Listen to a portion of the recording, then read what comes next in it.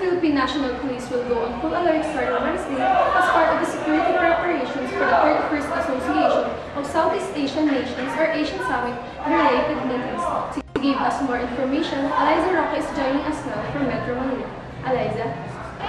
PNP Chief Director General Ronald De La Rosa said that the highest alert status will be effective from November 5 to 15, 2017. He also said that they will focus on their attention on the Metro Manila, Central Luzon, and Calabarzon, as the venues for ASEAN Summit will be related events located in 3 regions.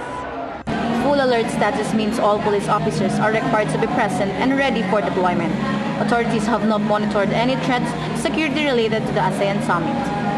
According to the Interior and Local Government Officer in charge, Catalino Puy said all general aviation flights within an altitude of 10,000 feet and radius of 14 nautical miles are prohibited.